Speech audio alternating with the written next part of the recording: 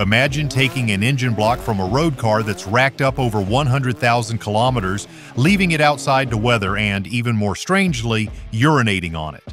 It sounds absurd, yet this so-called seasoning process is part of the legend behind BMW's scrapyard Underdog, an engine that would become the most powerful Formula One power plant ever built. This wasn't just any engine. At its peak, the BMW M12 produced more than 1,400 horsepower in qualifying trim, according to BMW engineers, a staggering figure for a 1.5-liter four-cylinder born in the early 1960s. It dominated the sport, unsettled its rivals, and was ultimately banned for being too dangerous. But how did a forgotten road car engine transform into a record-breaking monster? BMW's decision to turn used, high-mileage M10 blocks into the heart of a Formula One contender stands out as one of the most unconventional moves in racing history. Rather than reaching for fresh castings, the engineers specifically hunted down engine blocks from road cars that had clocked more than 100,000 kilometers. The thinking was straightforward. After so many miles, any latent casting flaws would have already shown themselves, leaving only the toughest blocks behind. These seasoned blocks had survived years of heating and cooling, which naturally relieved internal stresses that could cause cracks under extreme loads. But the process didn't stop there. Once selected, these blocks were left outside to face months of rain, snow, and heat. The exposure encouraged surface rust, but this wasn't a concern. Every block would be fully machined before it saw a racetrack, stripping away any corrosion and leaving only stable metal behind.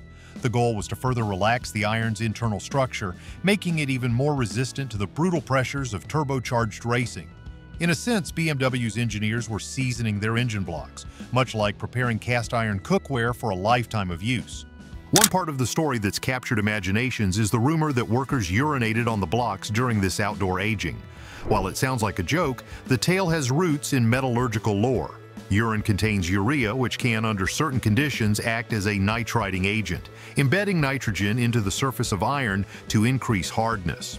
But among engineers, the idea that casual urination produced any real nitriding effect is a debated legend rather than established fact.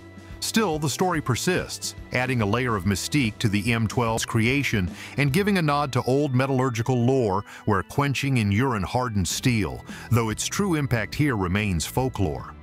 This rough-and-ready approach was a stark contrast to the polished, high-tech image of Formula One. While rivals like Ferrari and Renault relied on new alloys and cutting-edge casting techniques, BMW's engineers bet on the proven resilience of old iron. They weren't afraid of blocks that looked battered or worn. What mattered was the internal strength, not the surface appearance. Each block was carefully inspected, machined, and then reinforced with modern upgrades, stronger pistons, new cylinder heads, and advanced fuel injection before being unleashed on the racetrack. Skepticism from outsiders was common. To many, trusting the world's most powerful racing engines to blocks that had spent years under the hoods of family cars seemed reckless. Yet the results spoke for themselves. When subjected to the immense pressures of turbo boost, sometimes exceeding 10 atmospheres, these seasoned blocks held together where many new designs would have failed. The M12's reputation for strength wasn't just a product of folklore, it was built on the real-world performance of these aged, weathered blocks. Reliability was just as important as raw power. In qualifying, the M12 could be pushed to its limits for a few laps, but in a full race, the engine had to endure lap after lap of high stress. The robustness of these old blocks helped BMW avoid the catastrophic failures that sometimes plague their competitors. While no engine is immune to braking under extreme conditions, the M12's foundation gave it an edge in both strength and endurance. BMW's approach wasn't glamorous, but it was practical and effective. The process of selecting, seasoning, and preparing each block became a defining part of the M12's legend. It was a story of resourcefulness, using what was available, trusting in proven materials, and not being afraid to embrace unconventional methods if the results justified the means. With the blocks prepared, BMW's engineers could turn their attention to extracting maximum performance. The stage was set for an engine that would not only challenge the established order in Formula One, but also push the limits of what a turbocharged four-cylinder could achieve. The next step was to see just how much power and chaos could be unleashed from this unlikely foundation. Explosive power was at the heart of BMW's M12 story. This engine, a 1.5-liter inline-4 with a single turbocharger, didn't just compete with the best, it often outpaced the more complex V6 twin-turbo engines fielded by Ferrari and Renault. The M12's design was a study in purposeful engineering. Paul Roche and his team focused on extracting the highest possible output from a compact package, and the results were staggering. In qualifying trim, official dyno readings peaked at 1,280 horsepower, but engineers estimated the engine could reach as much as 1,400 horsepower when pushed to the absolute limit. No other Formula One engine of the era came close. What set the M12 apart wasn't just raw numbers. The engine's compact form meant it generated less friction and waste heat than its six-cylinder rivals. With fewer moving parts and a single turbo, it was lighter and more efficient, allowing for a smaller cooling system. This let Gordon Murray, Brabham's chief designer, give the BT52 smaller radiators and a sleeker body. The result was better aerodynamics and higher straight-line speeds, especially on circuits with long flat-out sections. While Ferrari and Renault used twin turbos to reduce lag and smooth out power delivery, BMW's choice of a single, large turbo was a deliberate trade-off, sacrificing drivability for maximum peak power. The payoff was immediate. Nelson Piquet, driving the Brabham BT52, clinched the 1983 World Championship. It was the first time a turbocharged engine had powered a driver to the title, and it announced BMW as a force in Formula One. The M12's reputation for speed only grew. You now watch Gerhard Berger, the Austrian, in the tremendously powerful 1,350 horsepower in qualifying trim BMW-powered Benetton. In 1986, Gerhard Berger piloted a Benetton B186 to a record-breaking 352.22 kilometers per hour at Monza, the fastest speed ever recorded by a turbocharged F1 car at the time. That year, all of the top 5 cars through the Monza speed trap were BMW-powered, highlighting just how dominant the engine was on fast tracks. But this kind of power came with real challenges. The single-turbo setup, while great for outright speed, brought a notorious side effect: turbo lag. Drivers would hit the throttle and wait, sometimes nearly 2 seconds, before the turbo delivered its full punch. When it did, the surge was violent and abrupt, making the car hard to control, especially mid-corner. This wasn't a gentle ramp-up. Instead, drivers were hit with a sudden, overwhelming boost the instant the turbo spooled up, often catching even the most experienced racers off guard. To manage this, drivers had to apply throttle before the corner apex, anticipating when the power would finally arrive. Nelson Piquet and Gerhard Berger both described this timing game as one of the most demanding parts of taming the M12. Nelson Piquet once compared the power delivery to a light switch. Nothing, then everything, all at once. This made the M12 a handful, even for the most talented drivers. Sudden bursts of torque often led to oversteer, and it took quick reflexes to keep the car pointed in the right direction. The reason for this extreme behavior came down to BMW's design philosophy. By choosing a single turbo, the engineers prioritized peak power over smoothness. The M12 could handle internal pressures up to 5.5 bar boost, a figure that dwarfed what most competitors attempted. Other teams like Ferrari and Renault opted for twin-turbo setups which split the workload between 2 smaller turbos. This reduced lag and made the power delivery more linear, but at the cost of ultimate output. BMW's approach was less forgiving, but it allowed their cars to dominate on the fastest tracks, where outright speed trumped everything else. On tracks with long straights like Monza, Imola, or Kyalami, this wasn't such a big problem. Drivers could open the throttle early and let the turbo build up for maximum acceleration. But on tighter, more technical circuits such as Monaco and Detroit, where throttle response mattered most, the lag was a real disadvantage. The delay made it almost impossible to get consistent acceleration out of slow corners, costing Brabham and other BMW-powered teams valuable time and, in some cases, races. Reliability was always in question. The M12 could deliver jaw-dropping speeds for a few laps in qualifying, but sustaining that power over a full race distance was another story. Running at maximum boost pushed every component, pistons, valves, and especially the turbocharger, to their limits. Failures were frequent, and the engine's appetite for fuel meant drivers had to carefully manage consumption. It was common to see BMW-powered cars run out of fuel before the checkered flag, a risk that shaped race strategies and sometimes cost teams crucial points. During qualifying, teams would crank up the boost for a few flying laps, knowing that reliability wasn't the main concern. But in a race, engineers had to back off the boost to keep the engine alive over the full distance. Even then, drivers had to constantly adapt, modifying their braking points, throttle application, and even their racing lines to work around the delay. Every lap was a balance between aggression and restraint, with the ever-present risk that the engine's delayed punch would strike at the wrong moment. Despite these drawbacks, the M12 had its advantages. The engine's small size and lower cylinder count meant less heat and friction, giving designers more freedom to optimize aerodynamics. The BT-52's slim profile and efficient cooling system were direct results of the M12's compactness.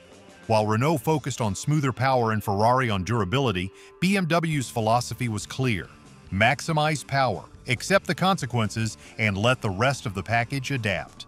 This approach forced the competition to respond. Rivals scrambled to match BMW's straight-line speed, rethinking their own engine and car designs. The turbo era became an arms race, with teams pushing the boundaries of what was possible and what was safe. For fans, the spectacle was unmatched. Watching a BMW-powered car rocket down the straight, turbo whistling and flames spitting from the exhaust, was a reminder of just how far engineers were willing to go in pursuit of speed. The M12's legacy is one of extremes: breathtaking performance, unpredictable handling, and a reputation for both brilliance and danger. Its impact went beyond lap times and championship points. It changed how teams approached engine design and set new standards for what was achievable in Formula One. Yet, for all its power, the M12 demanded as much from its drivers as it did from the engineers. The engine's wild nature created a new set of challenges in the cockpit, and taming its unpredictable bursts of power became a test of skill and nerve. Understanding what it took to drive a car powered by this engine reveals just how much of a double-edged sword explosive power could be. BMW's engineers didn't stumble into this trade-off. They knew exactly what they were doing when they chose a single turbo for maximum power, accepting the drawbacks that came with it. The result was an engine that could win races and set records, but also one that pushed drivers to the edge and sometimes beyond. This relentless pursuit of performance defined the M12 era, but it also set the stage for scrutiny from those responsible for the sport's safety and fairness. As the engine's reputation for power and risk grew, it became clear that its future in Formula One was far from secure. By the mid-1980s, the BMW M12 was at the center of Formula One's most pressing safety debate. The FIA, watching lap times drop and speeds climb, grew concerned not just about outright velocity, but about the unpredictable nature of turbocharged power. The M12's peak output, estimated by BMW engineers at up to 1,400 horsepower in qualifying trim, made it a spectacle, but also a liability. The challenge wasn't limited to handling. The ferocity of the M12's boost put enormous strain on every component. Engine failures and turbo blowouts became almost routine at maximum qualifying boost. Teams would push the engine to its ragged edge for a single flying lap, hoping it would hold together just long enough to secure a strong grid position. But what made for thrilling qualifying sessions often spelled trouble on race day. When the lights went out, reliability and fuel consumption became the new enemies. Fuel was a constant concern. The M12's thirst for gasoline was legendary.